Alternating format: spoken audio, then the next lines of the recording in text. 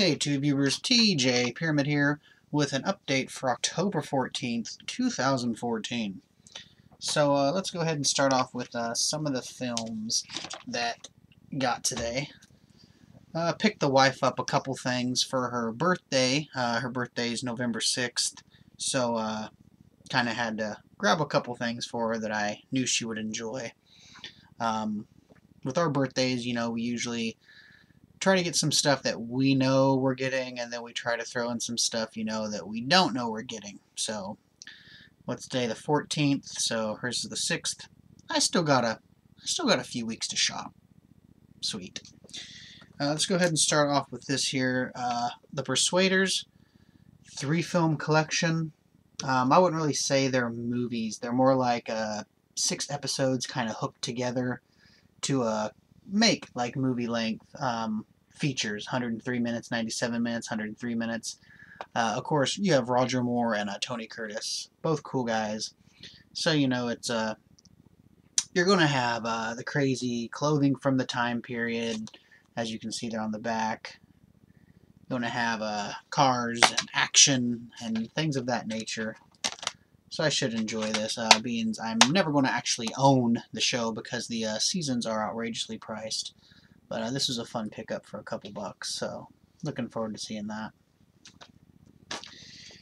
Next up here, we have this movie on like a 4-pack horror with like The Blob and Christine. But we don't actually have it by itself, and it just has to be owned by itself too, especially, for a couple dollars. And that's Fright Night. Absolutely love this movie. This is the original Fright Night right here. With Roddy McDowall, Chris Sarandon, and whatnot. This is a movie that desperately needs a re-release. Yeah, it needs a re-release bad. But such a fun film. Next up here, so my brother from another mother, Johnny Blues the Blues Man, he's a fan of these films, and I know there's a lot of fan of these films, otherwise why would they have made so many? So I decided, well, I'm going to go ahead and start getting into them a little bit, and picked up all of these for a total cost of $16 for all of these. So, and they're all Blu-ray, so that to me is a really good deal. Couldn't find the first one though, but I will find the first one. So picked up X2, X-Men United, X-Men Last Stand, X-Men First Class, still with the cool slipcase, which was nice. This is the only one they still had with the slipcase. And then picked up X-Men Origins Wolverine. So I only need a couple more of them. The newest one, the other Wolverine, and the first one. So yeah, 16 bucks for all of those, which is a damn good deal. These are all Blu-rays. These are all the special editions. So can't wait to dive into them. I've never actually seen all of them. I was always kind of against them because of the casting. I wasn't always a fan of like the casting they did, but I think I can get past that, and I think the action and adventure is gonna overcome me, and I'm gonna be giddy with glee when I finish these off. And of course today, the biggest thing of the day is coming up after this last movie that we got. I tricked you. So this was just kind of a blind buy, but I like the company that it was put out on, Wellgo USA, who did the excellent Rigor Mortis film, that if you haven't seen Rigor Mortis, you need to check it out. And they do a couple other cool Asian things. But this was got this at Best Buy for I think $7.99, $8 on a Blu-ray, which is amazing because it's $10 on DVD at Walmart. But I think this is kind of like a revenge film. Like I said, this is a blind buy, but I like the description of it, and I like the cover. Right there. Payback is a killer. American Muscle. You got a tattooed guy with a shotgun. He's bloody, and there's this kick-ass car ripping up the ground. Come on. And then you got the back here.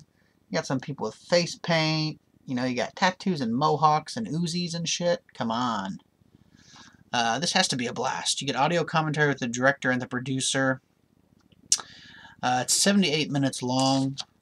So, yeah, I'm really looking forward to this. I think I'm going to enjoy it. It's kind of hard to F up an action film, but it says John Falcon is a bad, bad man, but he didn't deserve to go to prison. Now, after 10 years of hard time, he's hell-bent on revenge. Screaming across the scarred landscape of Yucca Valley, Falcon's got a list of scores to settle in 24 hours to inflict brutal vengeance on everyone he holds responsible for putting him away, including his own brother. So I think this is going to be a blast of a film. I hope, but, you know, it's like I told the wife. If not, hey, it was only, you know, it was only a few dollars, so I don't mind that. Now, the biggest thing of the day. If you're a video game fan, then today is a good day for you. Because this is what came out today. Borderlands, the pre-sequel for the Xbox 360 and the PS3. Put out by 2K Games, of course. This is the Season Pass, which if you're getting this game, you need to get the Season Pass because you get the new characters, new challenges, new missions, new experiences. It's always worth having. So got that little piece of paper here. And then, of course, that's just the other thing for it. When you pre-order it, you get the Shock Drop Slaughter Pit, plus some extra skins for some Borderlands 2 related stuff. But here is the game right here, Borderlands the pre-sequel. You got the characters there. You finally get to play as Claptrap. You got the nice embossed cover here. Completely badass. Takes place on the Hyperion moon right there. You got some anti-gravity. I don't know if that picture's going to focus. Let's see if it does. There we go. So you got some new characters here. Grab your friends and blast off to the moon. Low-gravity gunfights await on Elpis, an alien moon under attack from a fanatical threat. Shoot, loot, and butt-slam your way to badassitude. Completely cool. One of my all-time favorite video game franchises. Absolutely love this. So haven't even opened it yet. So really looking forward to playing this. Of all the games coming out on the new generation of systems, which, you know, have the Xbox One, this is really at the top of my list of games I was looking forward to. Now I have this, I can focus on other upcoming games of interest. You know, ones that are already out, like Evil Within, Sunset Overdrive. I have Killer Instinct Season 2 that's out. Not all the characters are out for it, but it is out. Of course, you know, you have the re-release of Grand Theft Auto coming out. Witcher. Whew. It's going to be a busy year for games. But this one was basically at the top of my list. I absolutely love this franchise. I have played the hell out of Part 2. So, there we go. Badass, badass, badass. I'll probably crack this open tonight, do my season pass code, and see what other goodies are included with this. So, there we go. Did you mention how cheap it was? Oh, yeah, and how cheap this was. Of course, you know, $60 game, and the season pass is $29.99, so basically $30. So roughly $90. But with those gift certificates that I get for free for taking surveys that I've mentioned a dozen times that nobody seems to have interest in, so I'm not going to talk about them any further, but yeah, I've got like $1,000. $1,000 worth of free stuff. So yeah, I paid, for the season pass and the game, I paid $10. Cash. So you can't beat it. So there we go. Thanks for watching the update. Hope you enjoyed it. If not, bite a monkey's ass. Comment, subscribe, spread the word. Cheers. Taxi driver. I'm out.